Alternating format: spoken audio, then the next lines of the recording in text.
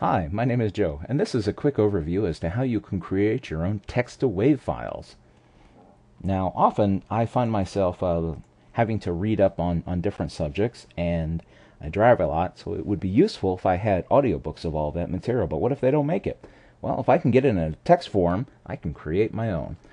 Here's a great website put up by Eric Phelps. This is ericphelps.com. Now, some people mistakenly think this is Eric P. Helps. It's not. Eric doesn't like that. So remember, it's ericphelps.com. And he has a nice little section on Windows scripting. And he puts up some code samples that are very helpful. The speech one here is my favorite. So we can scroll down here, and as you can see, we have text-to-WAV. There's the URL down there at the bottom. And if we look at it, this is just a standard VBScript. There's nothing special. There's no weird things being brought in. It's just utilizing what's already on your computer and automating it, calling up those objects and libraries and getting them to work. So here, I'll just go ahead and right-click on this and say Save Target. So it goes to my Downloads folder.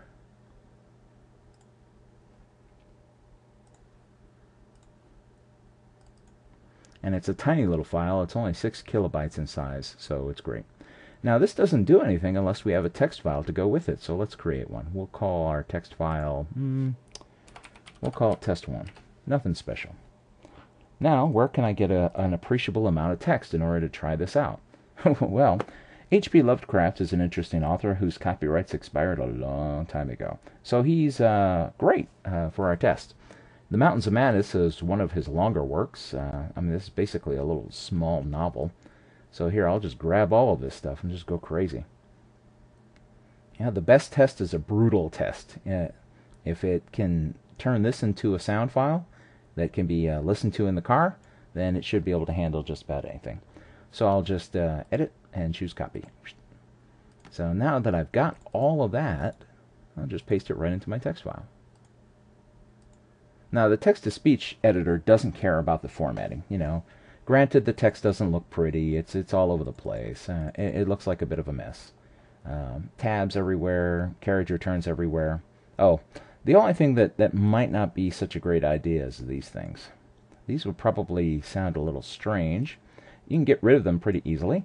You can just go in here and I'm guessing that there are no real need for dashes throughout this document, so here, let's just say copy, edit, replace.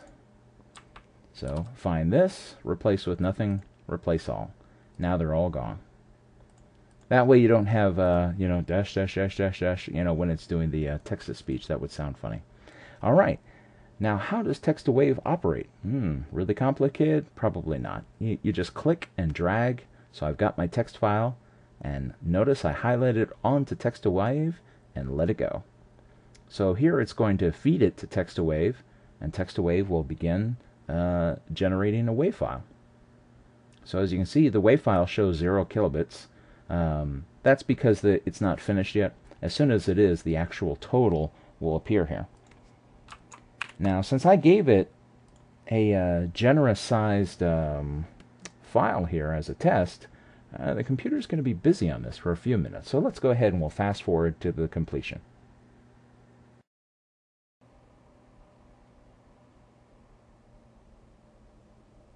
And here we go.